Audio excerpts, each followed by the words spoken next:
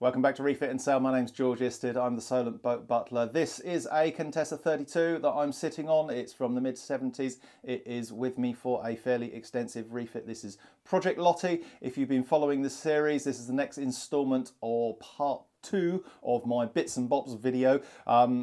In the last week's video, I said I was going to make a video about bits and bobs because sometimes you just have a project where you haven't got anything really big to do, but you've got lots of little small jobs, and so I thought, oh no, I'll just do an episode and I'll call it Bits and Bobs. Well, it turns out there were quite a lot more bits and bobs than I had originally planned, so this is part 2 of Bits and Bobs. Enjoy.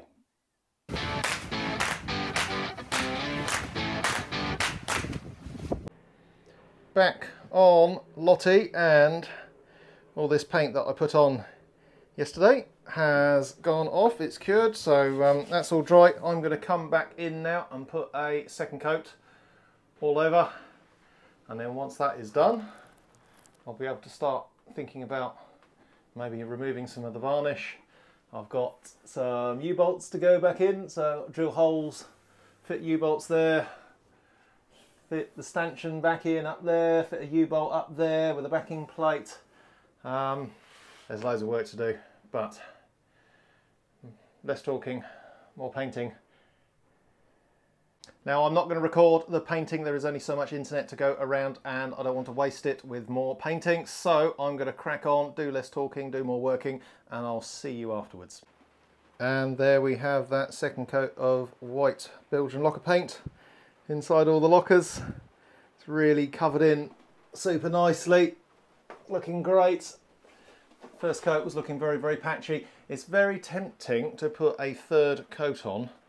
I haven't decided yet. I think I'm going to see what it looks like tomorrow once it's done, once it's all cured. It probably, I'm not going to say it needs it. I think it might be a good idea to have it because it just gives a bit more material on there if it needs to be scrubbed clean at some point in the future. But it's looking good.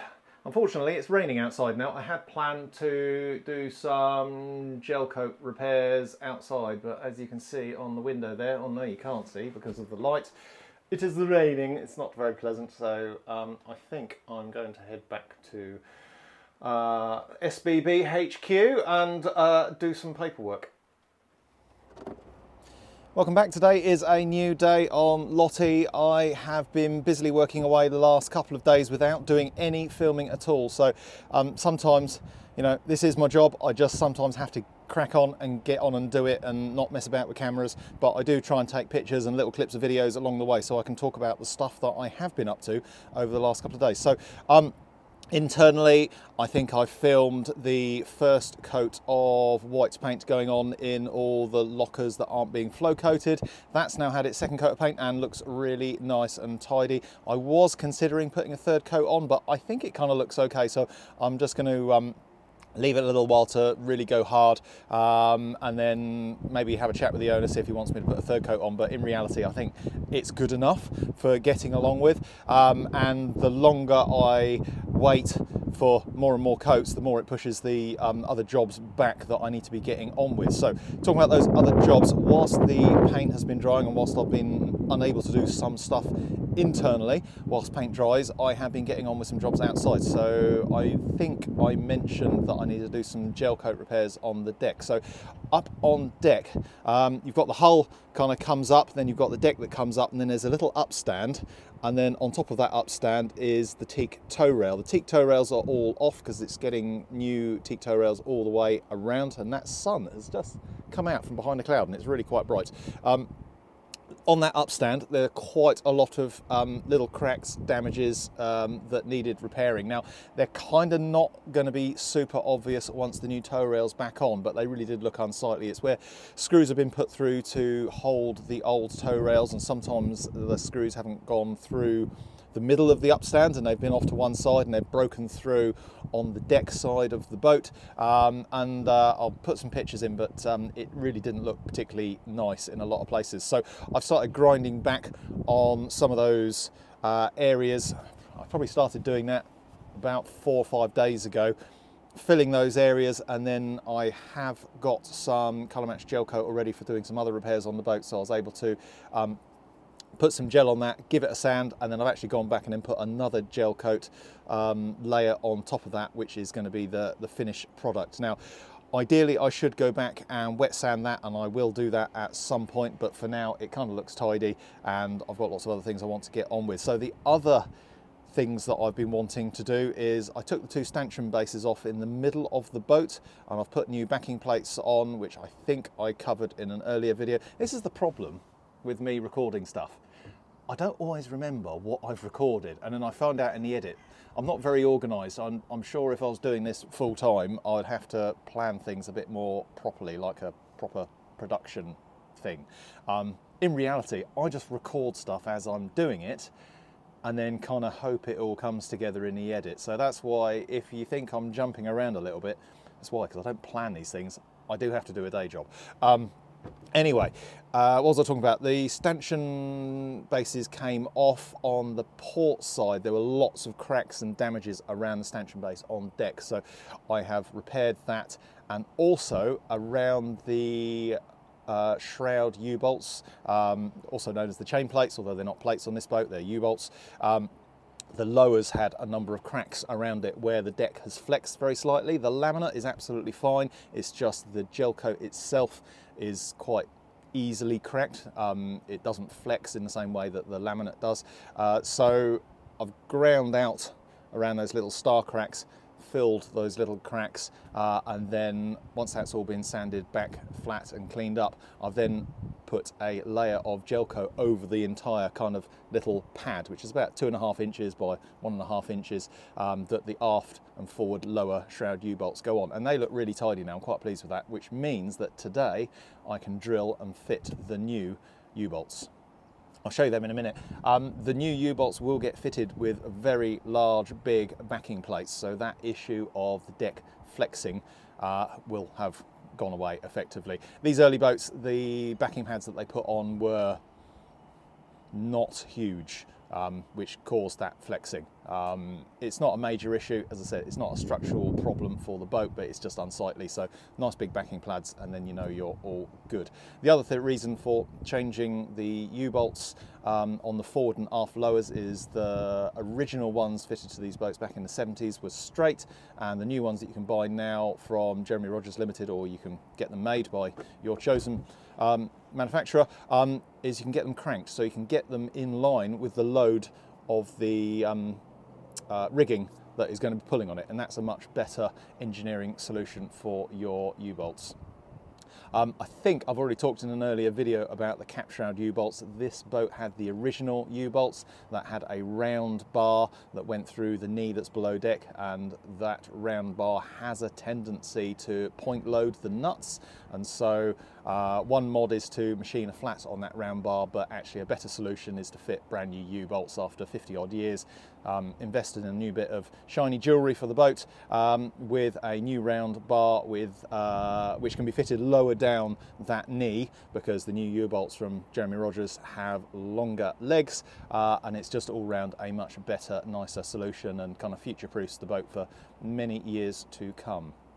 Anyway, what else have I been doing? So on the bottom, there was one patch of hull under the starboard aft cradle pad that had the full osmosis treatment and everything like that, but I ran out of time to put the barrier coat, the high protect barrier coat on there. So yesterday I got some wooden shores in around that pad, took the pad out on the cradle, dropped the pad down, wound it back in, so that I can now get to that, that area there. So yesterday that had its first coat of high protect, and today it will get a second coat, and it will get 2 more further coats on top of that. So normally with high protect you put 3 coats on. I'm putting 4 on this boat because it gives me a little bit of material that when I come to putting the final anti-fouling on, which we think is going to be copper coat, I can just buzz over the whole area just to flat it back, get rid of any kind of brush strokes in the surface, and I'm not worried about eating into that barrier coating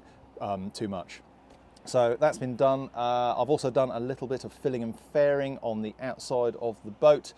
You might say, why have I done that when I've done a full osmosis treatment? Well, it was around the 2 aft seacocks, which are new old Blakes that were fitted. I just needed a little bit of a fill around the fixing holes. So I did that, but whilst I was at it, I also started fairing in the new seacock for the engine, because I fitted a True Design seacock on the bottom, and it's a more modern seacock design with an outer flange. So because race boat, I've started fairing that in a little bit just to hide that bump, so it's a little bit of a smoother surface for the water to flow over. I've done lots of odds and sods, to be honest with you. Well, I did call this video the odds and sods video, I think. I can't remember what I said at the start, but it's bits and bobs. That's it. I said bits and bobs. So I've been doing lots of bits and bobs. I'm going to continue doing lots of bits and bobs. Today's plan is to get the forward and aft lower shrouds the shroud U-bolts, and I need to put another coat of High Protect on, and I want to go to the workshop and give the bunk boards a rub down and give them their first coat of the rubbed effect varnish. And I might start taking some of the internal doors off, because they can then go to the workshop and be stripped and revarnished. There's loads of stuff, so I'm just going to be bouncing around. Come along for the ride, and we'll see where we get to. Now, it's a lovely sunny day out there, which means the light's streaming in through there, so hopefully this looks okay on the camera. This is one of the new shroud U-bolts bought from Jeremy Rogers Limited over in Lymington. They will build you a brand new Contessa if you want. They also do some fantastic refit work. So people sometimes think, oh, you must be in competition with Jeremy Rogers, and I go, well, yes I am, and no I'm not. I'm a very different operation.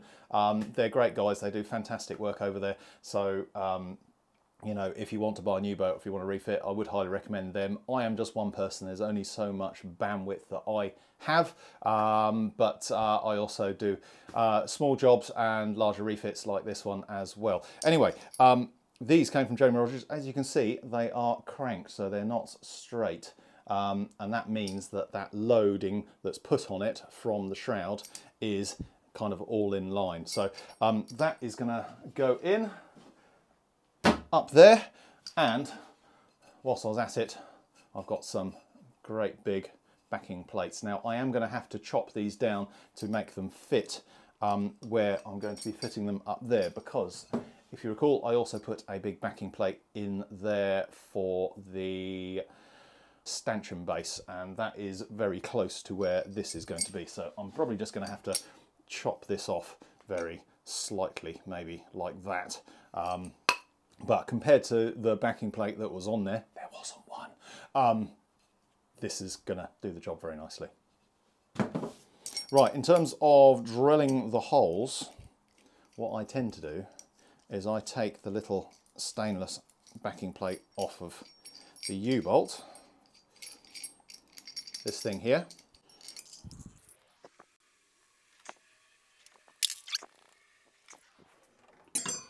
So in terms of drilling the holes on deck, what I will do is use the little stainless steel smaller backing plate that comes with the U-bolt, and I'll put that on deck, and then I've got a drill guide effectively for drilling the holes, which just makes everything super easy. The legs on this are almost certainly too long and will hang down beyond where the headlining piece is that goes up there. So I'm going to dry fit everything, pop it in with the backing plate, and then I can see how much I need to chop off these legs just to make a nice neat job. The other thing I'm going to be doing is, because this goes through kind of at a slight angle on deck, because there's a tiny little raised area on the deck that this fits on, that's going to go on there. It might go through a very slight angle compared to the underside of the deck, and also the underside of the deck is somewhat undulating, and so that this backing pad has a nice contact area with the underside of the hull, what I tend to do is put a load of polyester filler on this, which I can then put it all together, squidge it up, a little bit of the filler will come out, but it means that this whole surface is fully in contact with the underside of the deck. So you're not putting any kind of point loadings on the deck because it's at a slight angle or there's lumps on the deck that you're pressing against. It solves that problem. It's the right and best way to go about it. So here is one of those pads that's had its kind of re-gel over the top of it, and I can just about make out where one of the old holes was just there. So if I stick this kind of in the middle so it's all kind of equal about somewhere there, I'm going to go through initially with, I think this is a 4mm. I can chuck a couple of holes in the middle.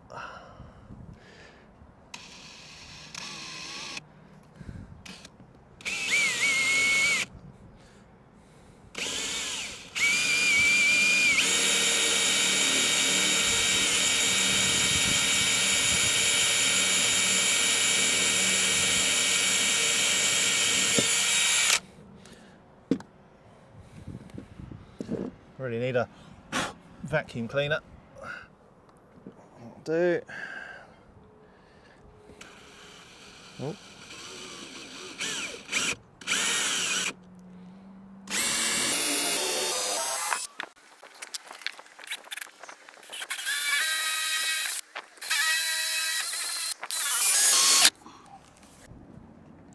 Stick this in, and that looks good. Right, I'm going to go down below and look at the backing plate and how much I need to chop off that to make it fit.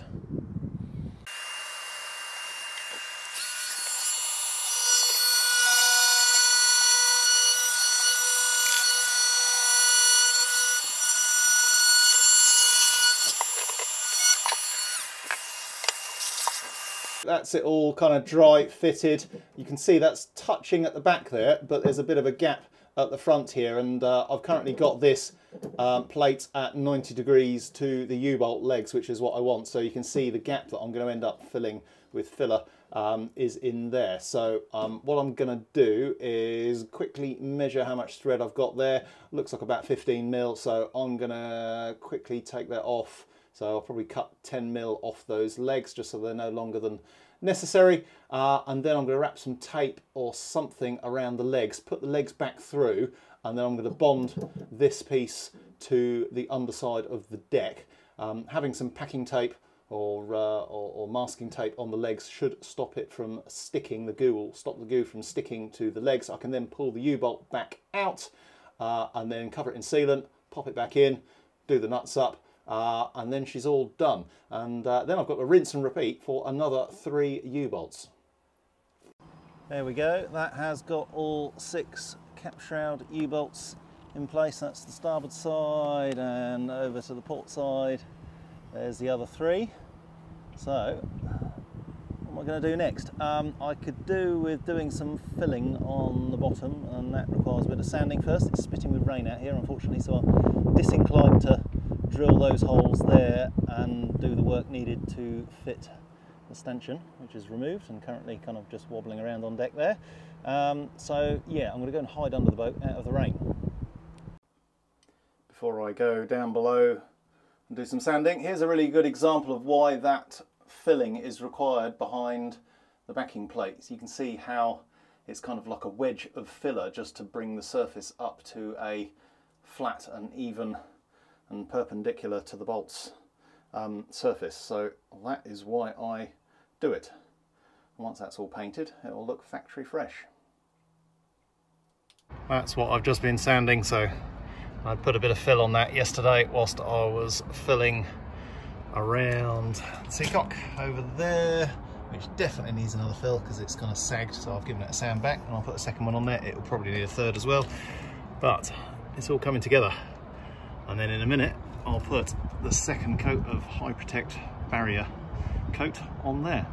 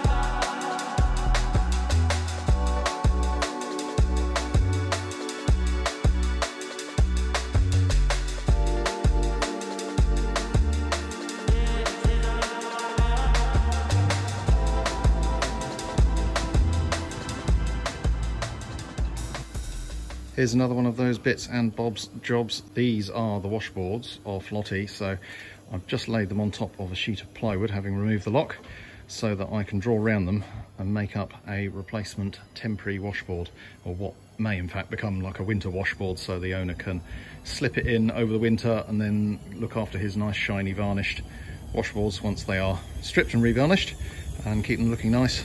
But I obviously need something to go in the hole whilst I strip and revarnish them, so I might as well make something nice that he can use going forward. So I'm just going to draw around those and then cut them out, and then they can be kind of sealed in some way.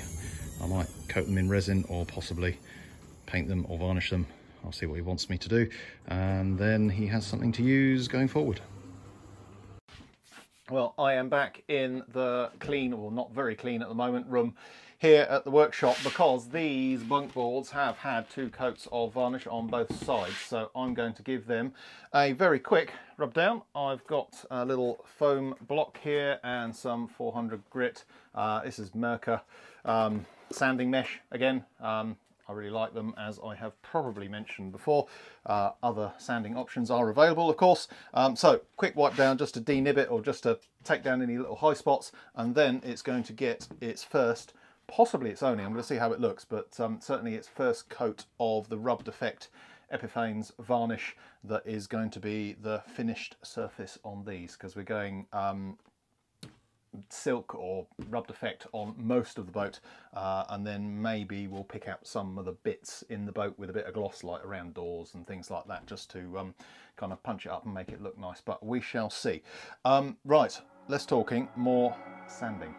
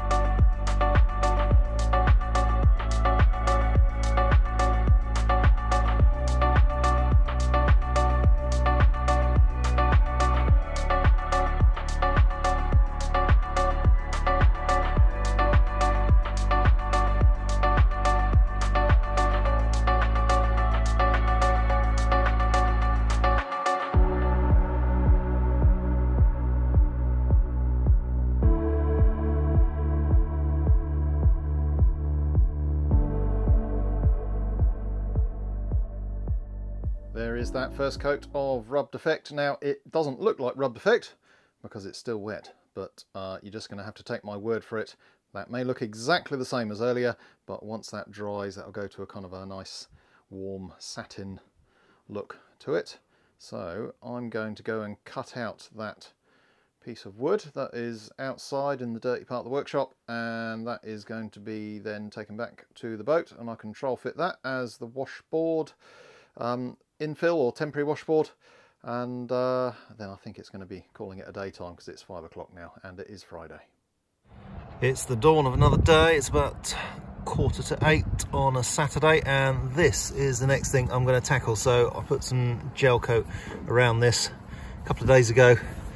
I've given it a wipe down with acetone because it was a little bit sticky despite putting some wax in it, but it needs a bit of a wet sand just to get this all nicely finished. So here you can see the area that got wet sanded this morning. So the stanchion base is also back on there now, so that's all done, apart from I didn't have any polish to give it a final kind of polish up to make it shiny, but to be honest with you, all that upstand is fairly dull, so it doesn't really show up at the moment.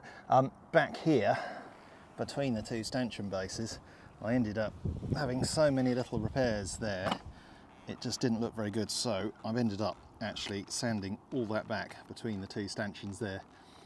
And that has all had 3 coats of gel coat as well, because I just wasn't very happy with it, and there was a load of cracks in here around this scupper. So I ground them out and I filled them with gel coat, and then the whole thing's been gelled 3 times, and that looks quite nice actually, just as it is. But if you run your fingers over it, you can feel there's kind of ridges in there just from the paint brush that I used. So I'm going to come back in and sand that now, just to finish that bit off. So I will start with some 240 and then some 400 dry, and then I'll move to wet and dry and go through 600, 800, 1000, 1200 until that is all super smooth and nice, and then it'll just need a polish, and then that's it all done. The other thing I did was repair a small area at the back. So back here on the port quarter there was also a lot of damage which I had repaired and filled kind of in there, and this area had been re-gelled in the past. In fact, you can see 2 different colours of gel there, and then the stuff that I've put on as well, which I think is a better colour match. So again, that needs a little wet sand just to finish it, so I will get on with that as well. It's now the next day. I didn't get to finish that little bit of gel work up there because I ran out of time yesterday, and this morning I've had a very pleasant trip down the river to go and look at a Contessa 26 to inspect it for the owner and give him a few thoughts on some questions that he has. I'm now back to finish the gel coat repair up on deck, but it occurred to me that I can't remember if I've talked about the process that I go through to refinish the new gel that has been applied. Once I've got the gel coat on, the process I go through is to give it an initial sand, which is to just flat down the surface. So it will quite often have little ripples and defects in the surface just because, you know, you're rolling or painting on the gel coat. And I will give it an initial sand with probably something like 120 grit, 180 grit, something like that, just to knock it back flat. At that stage, I then want to refine that surface, and every process of sanding, I am removing the previous scratches from the previous sanding. And to make sure I get rid of all the scratches, I try and use a guide coat of something to show up where those scratches are, and then I keep sanding until they're all gone. You can buy expensive guide coats. Some people will spray on some spray paint or something like that. You can get some very fine powders that you can dab on the surface and smush about. Another way of doing it, which I was taught, is to use a marker pen, a Sharpie pen, permanent marker, and what I do is I just draw on the surface a little bit, and then I get a rag with some acetone on it, and I wipe that around, and that pushes the pen mark all into those tiny little scratches, and then I can come in and do the next layer of sanding until all those scratches have gone, and I basically rinse and repeat as I go through the different grades. So I've got the sanding up there done to 400 grit, which is this stuff, which is, you know, reasonably fine. It's as fine as you would go if you were refinishing some varnish or some paint on the surface. So there's some 400 there. So I'm going to go up there now and put some marker pen on, and I'll show you that in a minute, and then come back in. I'll sand it with 600, and then I'll redo it again with the marker pen, do it at 800, marker pen again, do it at 1000. I might do it again at 1500, but to be honest with you, once you get to 1000 grit, if you go to a coarse rubbing compound, you can then machine polish or hand polish up, and that will get rid of the last of the scratches out of it. I'll see, if I've got some 1200, I might do it at 1200. We'll see what's in the van. So I'm going to go and crack on with that, and I'll show you the process in a few little clips along the way.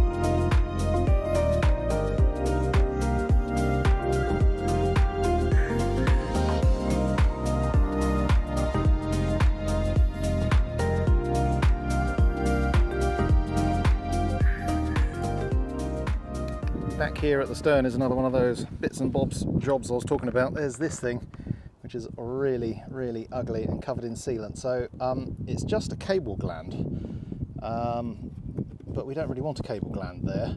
And I don't know if there's going to be a big hole under there, a small hole, or what. But I'm going to go investigating because it's a nice dry day. So if I need to do some outdoorsy laminating stuff, the rain is not going to stop me.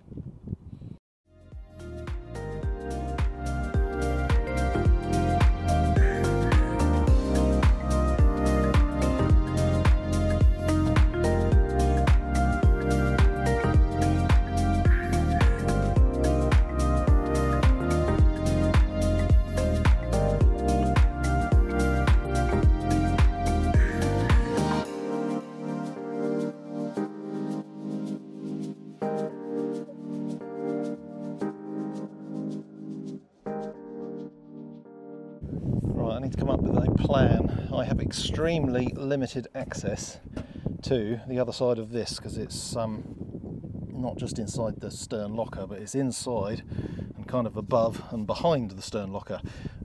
So I can just about get to it, but not well enough to really do a load of laminating in there. If I do a load of laminating on the outside, I'm going to have to remove quite a lot of material around there, so that doesn't really fill me full of joy.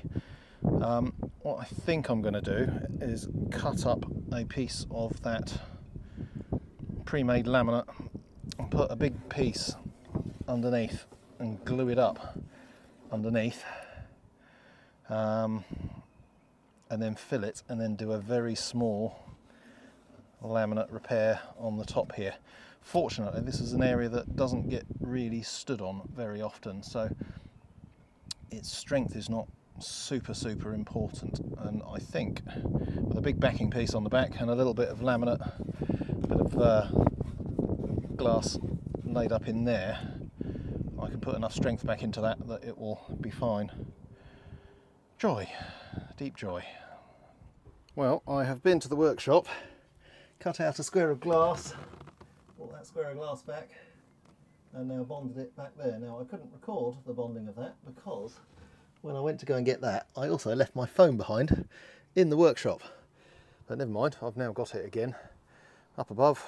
There we go, that's what it looks like. So what I'm going to do next is just grind away at the top here so that I can lay up some glass, and then we have a nice strong repair again. I don't like repairing it in this way with a kind of a big backing pad, but it will give plenty of strength there, and I think that's going to be more than strong enough for the location in which it is. So yeah, that's what's going to happen.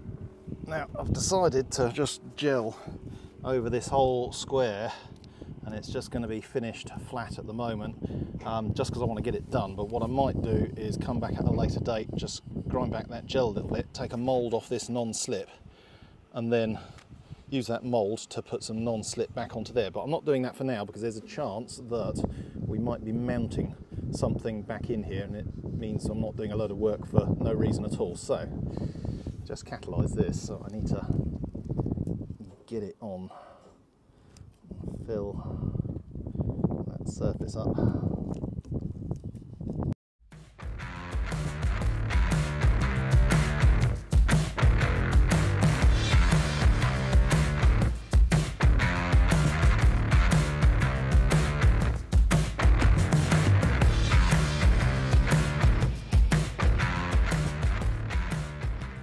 as you can see behind me, some of these windows are now out, which is the subject of a separate video yet to be finished, but I'm still on bits and bobs for this video, so I just thought I'd show you one other little job that I want to do. I'll just flip the camera around.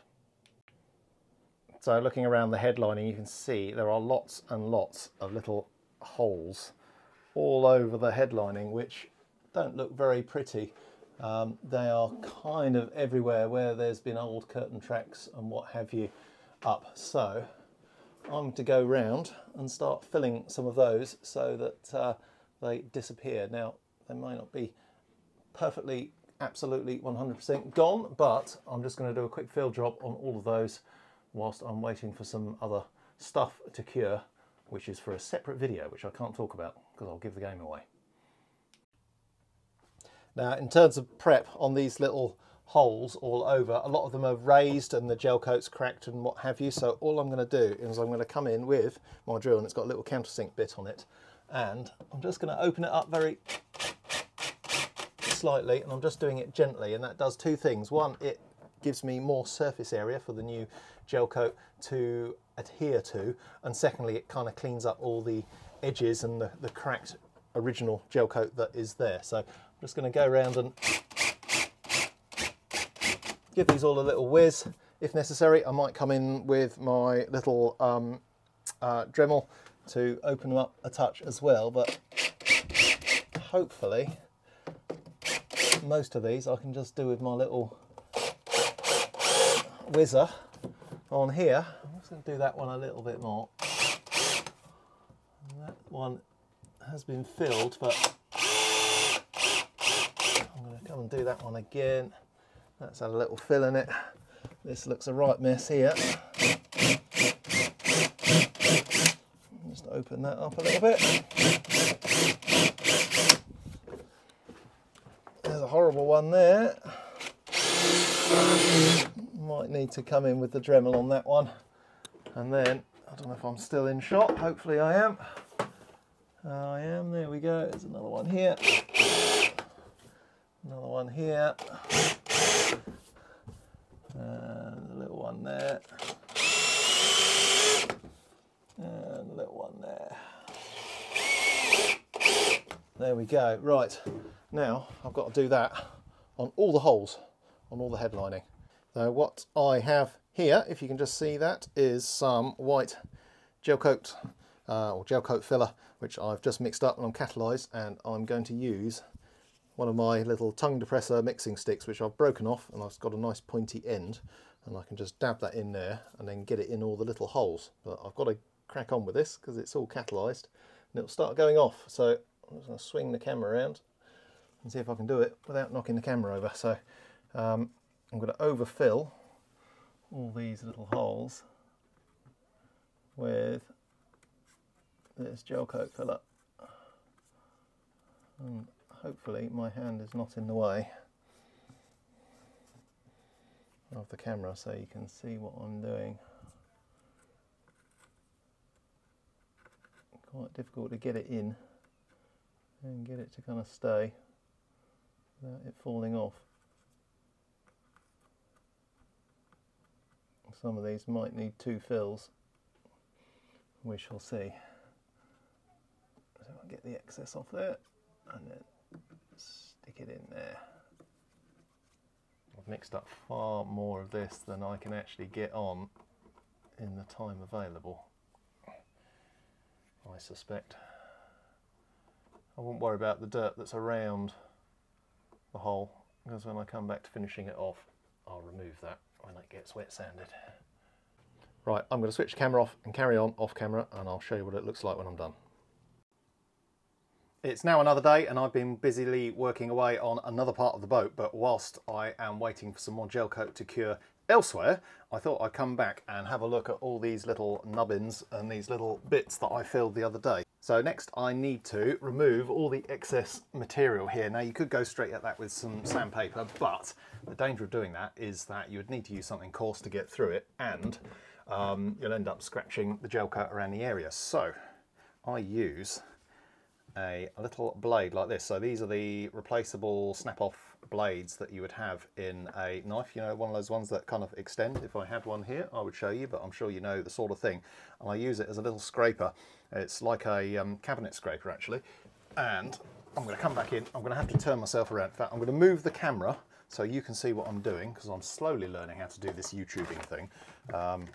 If you want to show someone something, make sure that the thing you're trying to show them is in the viewfinder of the camera. So I shall remove a few items and move the camera over there.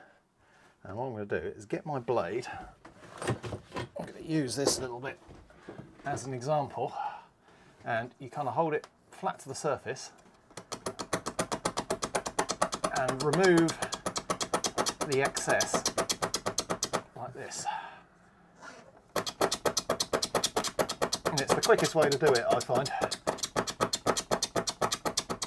The trick is I've got to look at what I'm doing, not look at the camera, and eventually I'll get to the stage where I'm either at or ideally just before getting into the original gel coat. You can see I'm getting there. Don't mind the other dirt that's around this, that will come off when I wet sand it.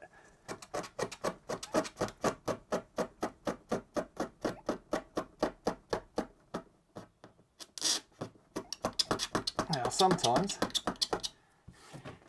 you get to a stage where you've been doing it in that direction and you want to turn it and actually start coming out the other direction, which is going to be difficult for me because I'm trying to show you on the camera what I'm doing, but I'm sure you get the idea.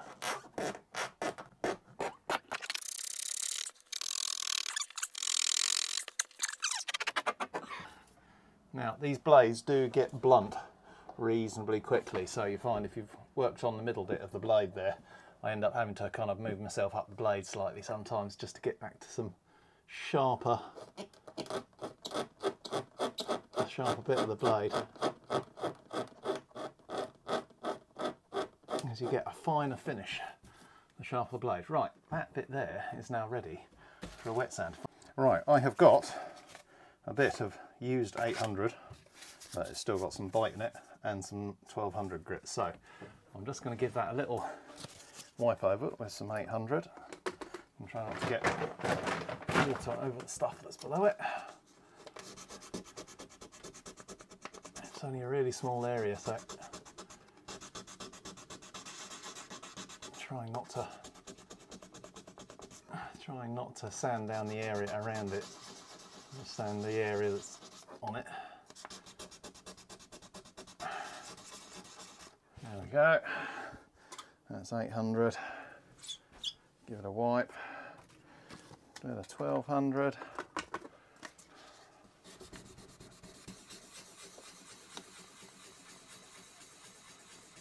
Tiny little sand. And okay, you can just about see the halo of where the old hole was there.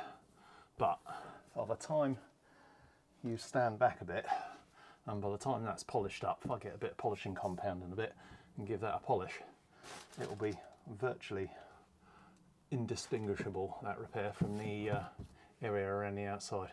And this dirt also, fortunately, cleans off quite easily with a bit of 1200. There was obviously something mounted here at some point, and sometimes if it won't come off by just cleaning, or with acetone, a little bit of 1200 grit, and it goes away. There. How's that? Not bad, I think. Needs a compound, but it'll do. Unfortunately, I've got an awful lot of these little things to do on this boat. So 1, 2, 3 here, 1, 2, 3, 4, 5, 6, 7, 8, 9, 10, 11, 12, 13 on the window next to it. So there's probably about 60 of these that I've got to do. And I'm not going to record them all because I'll save you the boredom. Anyway, onwards and upwards. I forgot to say, if you are enjoying this, if you're learning something from my little jobs that I show, do feel free to buy me a beer. There's a link down in the description below this video. You can go down there as a link to a PayPal account and you can donate a few pounds to Refit and Sale, which helps pay for these expensive microphones that I use. You see that thing there? Jolly expensive microphone. I've also just bought a new action camera, so I plan to do some sailing soon, and I'm going to use that for some of the sailing stuff I'm going to do, because this channel is called Refit and Sail, apparently. So yes, so if you want to support the show, you can do so. You can buy me a beer, or you can buy me something more expensive, if you like. Some people do. But if you have donated, thank you very, very much. It really is appreciated, and it helps me fund this channel, because I'm trying to keep it cost neutral. I don't want it to cost me any money, and at the moment it is. Any donations are very, very welcome and very much appreciated. Thanks very much. Well, I'm bouncing around different jobs again because I'm waiting for some Gelcoat to go off over there, which is for a different video to this video. You'll remember I re-Gelcoated an area of the deck, which then got sanded and prepped, but I didn't quite finish it because I hadn't done the polishing. So this area down here, I'm going to move the camera, is now this area all in here where I re-Gelcoated this upstand. All needs a bit of a polish, so I'm going to give it a bit of a rub with some finishing compound, which should make it all nice and shiny, and just remove those last kind of scratches in the surface that were from the 1200 or so, 1200 grit I think I used to finish it off with. So I'm just going to do it by hand. I normally machine polish, but it's such a difficult area to get into. Bit of microfiber and give it a polish.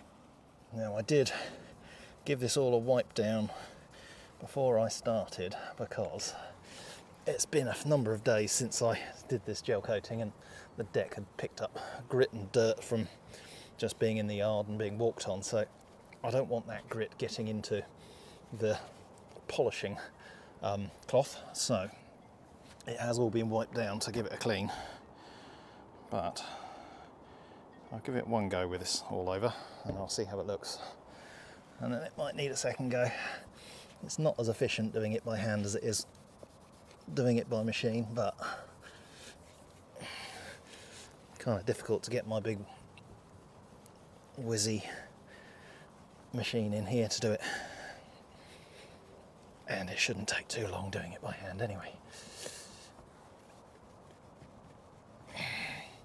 I can already see that looks quite shiny actually. Don't know if it's showing on camera or not.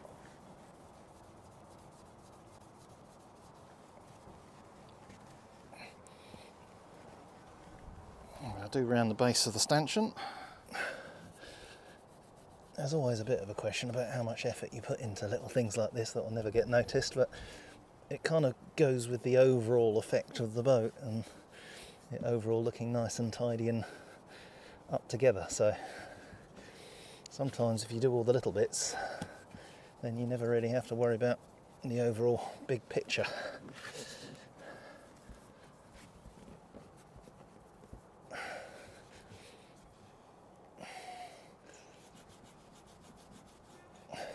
To some extent it would have been nice to get all these stanchions off and re-chromed, because they were originally chromed, but I don't think that's on the jobs list for this particular refit.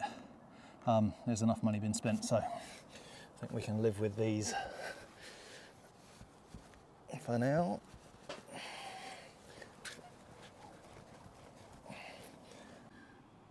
Well, I'm not sure that the camera really picks it up, but you're just going to have to take my word for it. That is kind of shiny now. It's just it's so light out here that everything is getting super overexposed.